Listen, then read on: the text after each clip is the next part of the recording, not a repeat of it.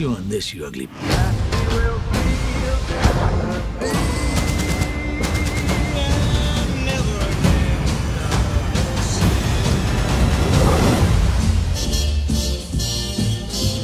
You know, when I was going into this film, I just really wanted one thing. I really wanted to see Jason Statham punch a shark in the face. Did my wish come true?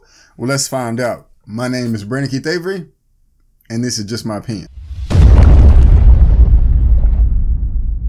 Hey, what's going on, everyone? Thank you so much for tuning in to my opinion/review for the Meg. I really do appreciate it.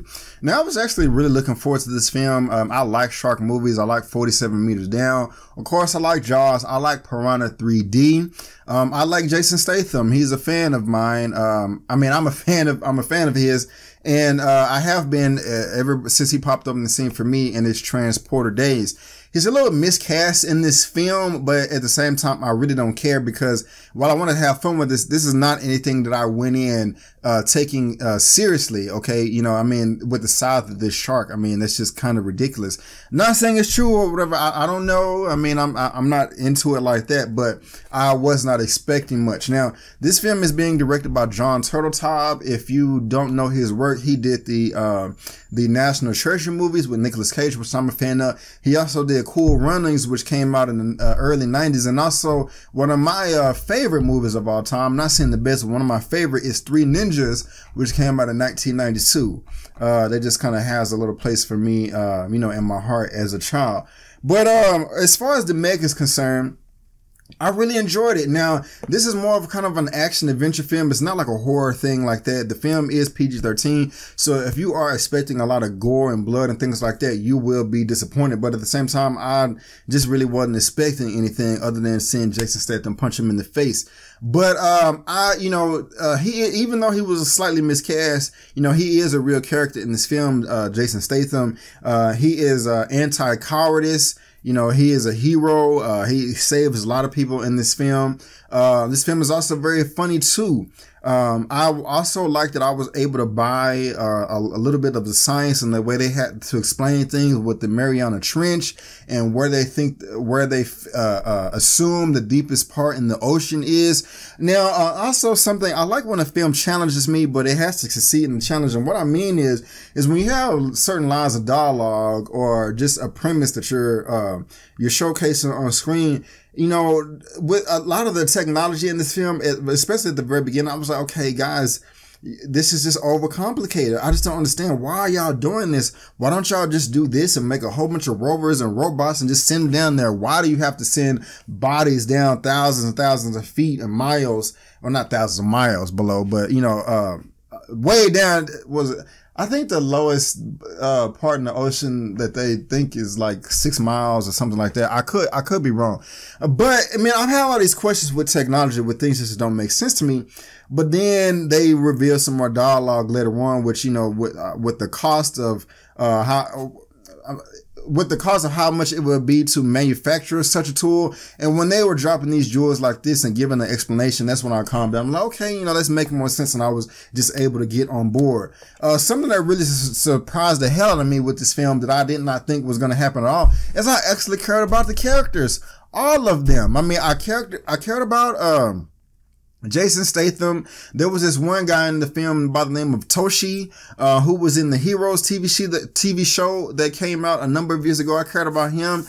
I cared about everybody. There was a supporting, a white lady supporting Asian lady. And I like both of them. Also, you know, usually when these films here, they kind of will telegraph to where if there's a strong macho guy and then a woman over here that doesn't like the strong macho guy first, but then towards the end of the film, they're making out and like, oh, I guess you are a great guy and you saved everybody. So, you know, I kind of thought they was going to go there, and whether they did or not, just going to have to see the film. But it was kind of like a unintentional love triangle, you know, that it's something that I just, you know, just kind of gave me a different flavor than I've ever gotten before as far as, you know, films like this is concerned. Let's talk about the shark. The shark is freaking huge. you know, and I liked it for the most part. And there are a number of surprises in this film that really hit home.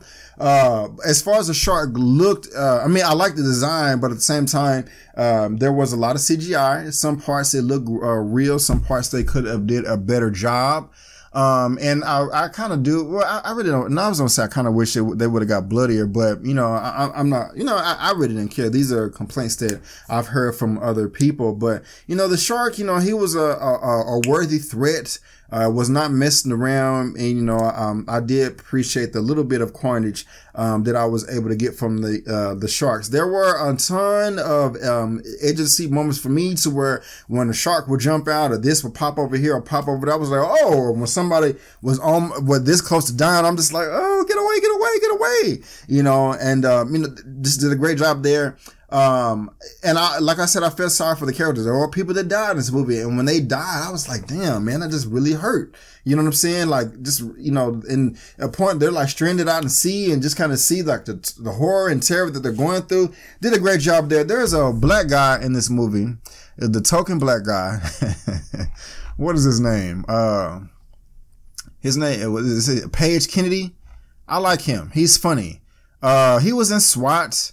Let's see what else this guy's in. He got 61 credits. I'm not gonna look at all this. He was in the Rush Hour TV series, and you can look him up if you want to. But I liked him. He was funny. He was more of the comic relief in this film. I mean, there was comedy coming from all different directions on all cylinders, but you know, he was a comic relief. There was a point towards the end of the film though where they kind of made him seem like a punk. But, you know, I didn't really care for that, but, you know, I got over it. There's also a small, cute little Asian girl. She's just the sweetest thing. She is very smart. But, you know, overall, guys, I really did enjoy this film. I don't want to go as far as to say I would buy it or something like that, but, excuse me, I would not mind seeing it again, you know, a year from now when this is on TV or Netflix or whatever, you know, and I don't got nothing to watch. I would love to have this watch it playing in the background. I mean, I really did have fun with this film. I enjoyed it. If I have to give the Meg a rating out of a 1 out of 10, I'm going to give it a 7.5 out of 10. Yes, a 7.5 out of 10. But guys, that is just my opinion. Have you seen the Meg, or do you want to see it? Have I turned you on? Have I turned you off? Do you agree with me, or do you disagree with me? Let me know down in the comment section below. Let's get this conversation going and keep it flowing. If you like this video, go ahead and give me the thumbs up, and if you don't, that's fine, but you can still subscribe to my channel. You can also look me up on social media, Facebook, Instagram, and Twitter. It's right there at the bottom of your screen, and I made it very easy by providing a link to all that good stuff down in the description box below. But guys, I just want to thank you again for tuning in to my opinion/review for The Meg, starring Jason Statham, directed by John Turteltaub. And before you go, don't forget, my name is Brandon Keith Avery, and that's just my opinion. Peace.